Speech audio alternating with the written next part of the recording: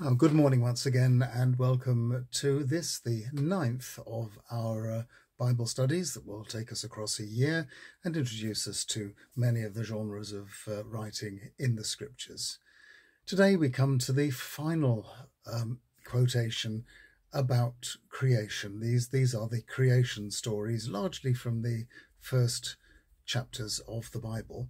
Today, day 9, we are looking at the struggle for survival which humans face outside of paradise. I'm going to be reading to you shortly from Genesis chapter 3, verses 14 to 19. I'll turn you around so you can see the text. Yahweh God said to the snake, "I will make you and the woman hate each other. Her offspring and yours will forever be enemies. Her offspring will crush your head, and you will bite her offspring's heel." To the woman he said, "I will multiply your difficulty in pregnancy, and giving birth will be painful. Nevertheless, you will desire your husband, but he will have power over you." To the man he said, "Because of what you have done, the ground will be under a curse. You will only eat from it after much hard labour every day that you live. It will produce weeds and thorns, and you will have to scavenge for wild fruits.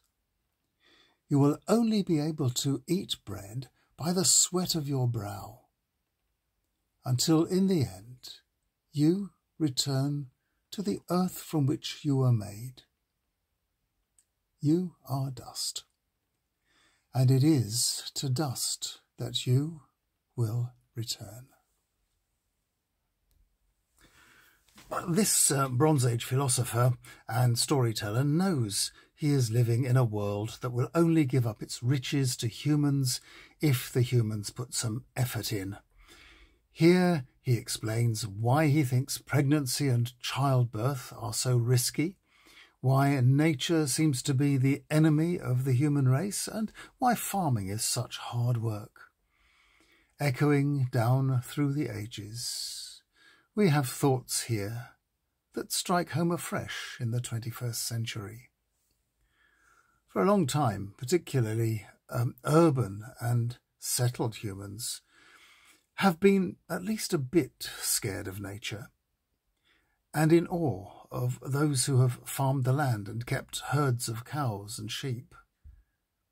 In other places in the Bible, we find the same awe exists for those who mine the hills for minerals or risk their lives on the open water for fish, but nature is scary.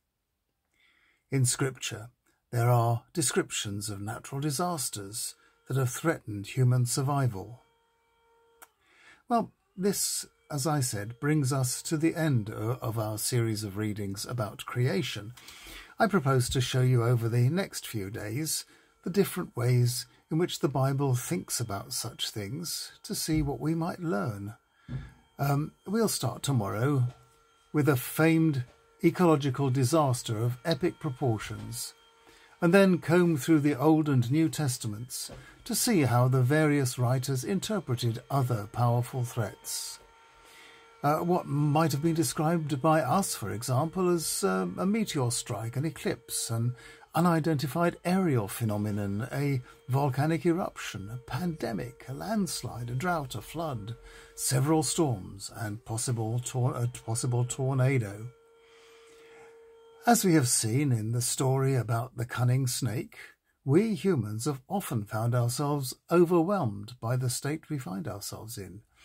When all else fails, we pray.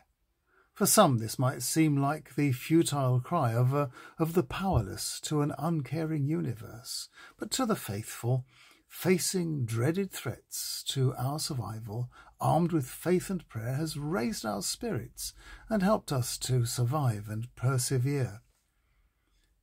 Before they are locked out of paradise, The story of the first man and the first woman ends with them being named Adam, man, and Eve, mother. And God still cares about them. Yahweh improves on their flimsy fig leaves by making for them robust clothes out of leather. Adam named his wife Eve because she was to be the mother of the human race. And Yahweh God made clothes out of animal skins for Adam and his wife, and he dressed them in them. And now it is out into the big wide world for the human race. We now know for sure that we are mongrels. Humans probably arose in Africa, which was our paradise garden. Along the way, we very probably interbred with our immediate predecessor and fellow humans, the Neanderthals and the Denisovians, which were sophisticated in their own ways. Their DNA can be detected in the cells of our bodies. They too appreciated beauty. They struggled with the world to survive in it. They had the brains for sophisticated speech and may well have told each other stories, and they buried their dead with care, as modern humans do. Before the invention of writing, all storytelling and philosophizing was preserved only in thought and speech. We cannot know much about primitive humanity's ideas of the meaning of life, but the care with which they buried their dead gave us some ideas about their reverence for life and even their appreciation for ritual and ceremony. As we grow in knowledge about the facts of human evolution, we can be grateful that all the way through there have been people who wanted answers to the big questions, including where it all came from. God's struggle against Leviathan was one attempt at understanding the world, Adam and Eve another, and the 7 days of creation another.